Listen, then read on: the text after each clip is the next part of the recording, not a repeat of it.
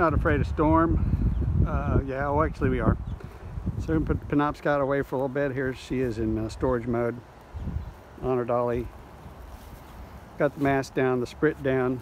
The sprit we use for a little tiny ridge pole, keep the sail up center of the cockpit. Got the oars inside, got the rudder stowed inside. The dynamic dolly, it's easy to move her while filming one-handed.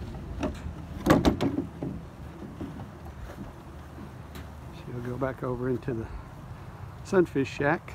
It's like, shh, don't tell anyone she's not a sunfish. I don't think she knows. The other sunfish aren't saying anything.